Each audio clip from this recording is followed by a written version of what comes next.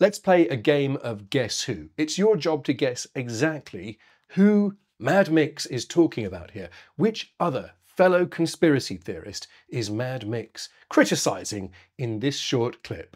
This dude, this new Messiah, no, not Bridging, the other Messiah. And anyone who doesn't look at his evidence and doesn't stand by him shoulder to shoulder is all part of it. I'm sure you all guessed that Mad Mix was talking about Gary Waterman. He's the former police constable turned born-again Christian and now the revealer of great and cosmic truths. Gary is the man who believes that he has single-handedly exposed the rotten heart at the core of the British financial system. He has looked into the Companies House database and found it riddled with all kinds of uncanny corruption and fraud. And he wants to be the man to tell the world about it. Why? Well, because he wants to save the children. And if you remember a few weeks ago, I predicted that we would be taking some delight in watching the meltdown and self-immolation of this preposterous conspiracy theorist. Little did I know that it would be coming very soon indeed. In fact, thanks to Gary's less than careful habit of sharing his private communications with other conspiracy theorists, I think it's safe to say that it's starting now. Going back to the 5G, now I suspect that was part of the plan to make it appear as though he's not potentially aware of those individuals. There's more information coming in that potentially may be connected to them, but I haven't verified that yet. This is something quite bizarre that Gary seems to do quite a lot. He has these discussions with other conspiracy theorists, and then when they say something he disagrees with, he pastes videos of those private messages on his own channel. Well, his rapidly diminishing channels, I should say, because Gary recently got kicked off YouTube. But here's a private conversation between Gary Waterman and Mark Steele. And it seems the essence of their disagreement is that Gary Waterman believes that 5G is an existential threat and must be destroyed immediately, whereas Mark Steele, believe it or not, is taking a more cautious approach. Mark Steele is saying that we shouldn't vandalize the 5G equipment. Well, of course we shouldn't. It's illegal and dangerous and we need our phones. But Gary is I guess he's the hot-headed youngster on the conspiracy scene, and he wants action now. And he doesn't seem to be happy at all with the kind of, well, restraint that Mark Steele seems to be showing on this occasion. And here he's focusing on the ULEZ cameras. Okay, the reason I'm focusing on the surgical weapons, as these are an easily identifiable weapon. So evidently, Mark Steele thinks it's completely okay to encourage people to tear down ULEZ cameras. And he has, of course, encouraged a whole load of people to do that. He's famously the inspiration behind the Blade Runners, that group who vandalise camera equipment in London. They're a truly terrible bunch of people who, despite boasting about their many crimes, seem to have eluded capture by the Metropolitan Police. One wonders if they're able to catch anybody these days if you can't catch people as obviously criminal as the Blade Runners. But Mark has been their inspiration. Gary doesn't want that. Gary wants people to destroy 5G equipment. He literally wants people to burn down the towers, which is it's a terrible thing to want. But that's what Gary seems to be arguing. I can't believe I'm actually saying that in an argument between two conspiracy theorists, Mark Steele is actually being the more sensible. You know what? I never thought I'd find someone madder than Mark Steele. But here he is. Gary is completely nuts. Let's look at this response from Mark Steele. Hi Mark, I hope you're okay. There's lots of evidence coming out on my Telegram in relation to you now, Mark, that you were asking me to meet you at a location to disable a mast, but you weren't willing to do one yourself. Gary really shouldn't be so surprised about this behaviour. It's, after all, Mark's standard mode of operation. He encourages other people to vandalise 5G towers or ULEZ cameras, and then sort of takes the credit for it without actually admitting that he was the person who directly inspired the crime. But it's usually quite obvious from hearing some of these people talk that Mark Steele had to be the person who inspired their criminal behaviour. Gary, on the other hand, seems to suspect that Mark's reticence to commit the actual crime himself has an even darker motive. He was going to meet me at a location for me to disable the mast. Okay, for me to disable the mast and him be part of that. He was willing to do that, but not to disable the mast himself. Now, I suspect this was an attempt to meet with me to silence me. Gary Waterman believes that Mark Steele wants to kill him. Gary believes that if he had met with Mark Steele, he would be murdered by Mark Steele. Now, Mark Steele may have had a somewhat violent past. As we all know, in the year 1992, he shot a teenage girl in the face in an act of drunken and possibly drug-fueled bravado. Mark Steele was intending to shoot a completely different person, but his aim was not true, and the illegal handgun that he owned was improperly fired. The bullet hit a teenage girl in the face, and as a result, she was severely crippled, and she had to undergo many years of physiotherapy in order to regain the ability to walk. It's a truly terrifying story. Mark Steele was convicted of shooting that teenage girl, and he was sentenced to 6 years in prison. Eventually, he got out after only serving 4 years. So still a considerable prison sentence. Some may say not enough, but so turns the wheels of justice. So it doesn't seem completely preposterous that Mark Steele might have violent designs on some people, maybe even me. But I can't think of any reason why Mark Steele would want to injure Gary Waterman. After all, he's not a particularly important figure. He's just yet another conspiracy truther with quite exaggerated opinions of his own importance. I suspect there's already been an attempt on my life. There's many people have been insistent that I go and meet with them personally. I suspect that was to remove me and silence me. Let's have another little amuse-bouche from Mr. Mad Mix, the gentleman who we had on at the beginning, yet another conspiracy theorist, but one who has clearly had enough of Gary Waterman's utter nonsense. He doesn't want to meet him, he wants to kill him. Who else was it wanted to kill him? Andrew Bridgen wouldn't talk to him as well. He's gone against Andrew Bridgen. Everyone who's said, look, fuck off, you're a nutcase.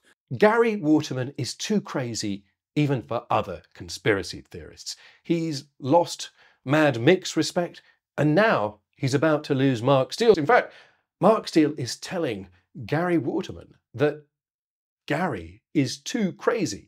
Imagine a situation where Mark Steele appears to be the more sensible conspiracy theorist. I never believed that day would come. In fact, I named my channel after Mark Steele because I thought he is the quintessentially absurd, ridiculous conspiracy theorist that could never be an example of a man so far out of his depth, so completely unaware of his own ignorance. And then Gary Waterman comes along and he seems to blow everything out of the water. He is the most ludicrous conspiracy theorist. It's obvious you have never been on remand and how that would disable our current success against these criminals. I know 5G is a weapon. I know it's going to kill millions. However, without success in the courts against the government, more will die and are getting murdered. I think Gary is making a play to take over the extreme lunatic wing of the truther movement. And those are the people who would traditionally be Mark Steele's hardcore audience. He's delivered a message that is tailor-made to people who completely lack any critical abilities or scientific background. And I think, coupled with the fact that Gary Waterman has the same egotistical desire to be the tip-top expert of the whatever community he has defined, well, that has by default put him at odds with Mark Steele, because there can be only one. There can only be one leader of the conspiracy truther movement, and Gary believes it should be him. And as Mad Mick said at the beginning, anybody who is not playing by Gary's rules must be part of the conspiracy, including his old teacher, mentor, and friend, Mark Steele. I've been alerted you're bearing false witness and information over ULEZ and 5G. I shouldn't have to remind you, Gary, but it's obvious you haven't read either Scripture or the Commandments. Christian Views on Lying, part of a series on the 10 Commandments, and then he reads part of that. Well, I don't know what lies he's claiming I've made. On to mention some Scripture. Thou shalt not bear false witness against thy neighbour, biblical Hebrew, and then he puts it in Hebrew. I find it rather amusing that Mark Steele provided that biblical quotation in the original Hebrew, which is a language that neither he nor Gary can read or write, so rendering it completely pointless. But it's a clue as to the kind of religion that both of these men practice. Their Christianity is really quite superficial.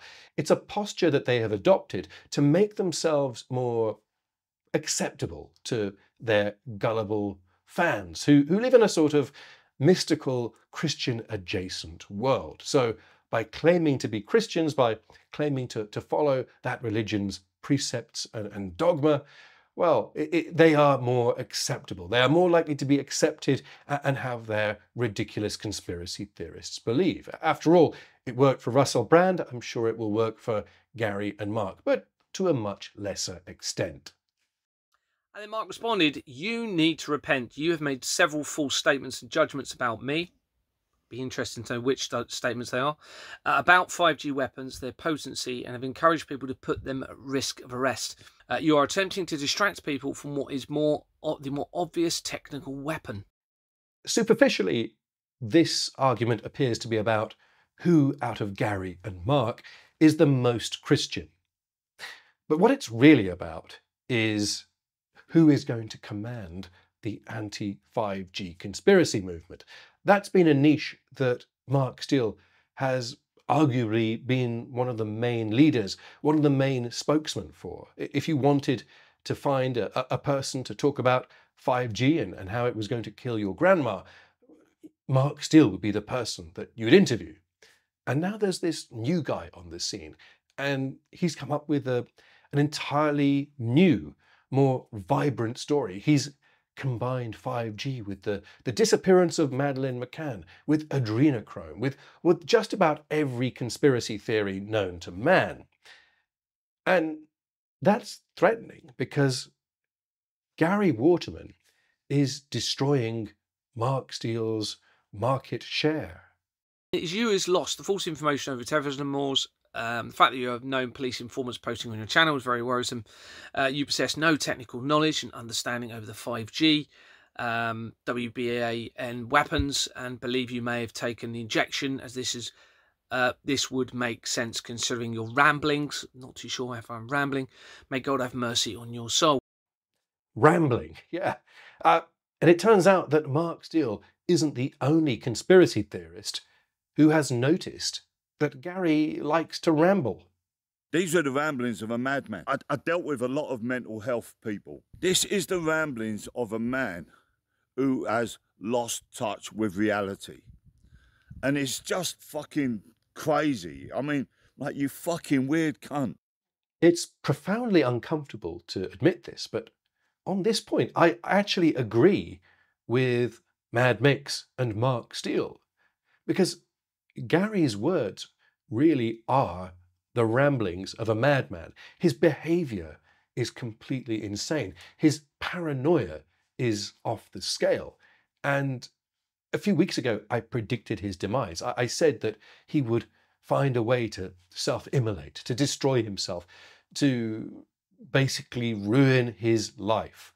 And, well, it's happening. I predict that within a few weeks, Gary will find himself sectioned, and that means he will be detained against his will in some kind of secure mental health facility, where he will be prevented from harming himself, and he will be prevented from encouraging other people to commit crimes like destroying 5G equipment. 4. Behold, the day cometh that shall burn as an oven, and all the proud ye and all that do wickedly shall be stubble, and the day that cometh shall burn them up, saith the Lord of hosts. That is, shall leave them neither root nor branch. Now, I presume he's referring to a part in the Bible. I don't know all bits of the Bible. Okay, I don't know every bit of the Bible. It's truly bizarre watching these two conspiracy theorists try to beat each other up over who can be the most religious. It's clear that Gary Waterman knows almost nothing about the religion that he claims to be affiliated with. And Mark Steele, well, he's presumably got his quotes from some kind of online Bible concordance and is simply pasting things to Gary. And he's only really using his religiosity as a cudgel to beat up other conspiracy theorists. Their religiosity is so superficial as to render it completely and obviously fake. Let's leave the last word, though, on this subject to our dear friend, Mad Mix. And the more of these videos he makes, the more, like, I hadn't made a video today. I ain't got fuck all to talk about today until I saw his video. And now I'm like, what a cunt. So watch it for yourself, guys. Watch it for yourself. Let me know if you think he's a complete cunt, like I do. And if you agree with Mad Mix's diagnosis of Gary Waterman's mental state, I'd love it if you left a comment below. I really do value all of your comments. I read them all and I reply to as many as I can. And while you're there, please subscribe to this channel, not just for my own ego. There's a very good reason why I want your subscriptions. It's because now that Gary Waterman and Mark Steele have been kicked off YouTube, if anybody searches for their name, the chances are they will find my channel. And the thing that determines whether the search goes to my channel or some other conspiracy truther channel is the number of subscribers. That's literally the most important thing when you're a YouTube channel operator. So the more people who subscribe to my channel, the more easy it is to bring people here. And this will be the place where people find out about Gary and Mark. Won't that be fun to know that all of their efforts to promote ridiculous conspiracy theories have resulted in this, a channel whose purpose is to undermine them, to destroy their credibility by telling the truth about who they are. That's the project. That's what Mind of Steel has been all along. And I'd really appreciate your help. And also, while we're here, if you want to get Mind of Steel episodes early, just search for mindofsteel.substack.com, where I post everything as soon as it's ready. No wait at all. And it's all completely free. Anyway, I have more bonkers conspiracy nonsense in 1 week's time.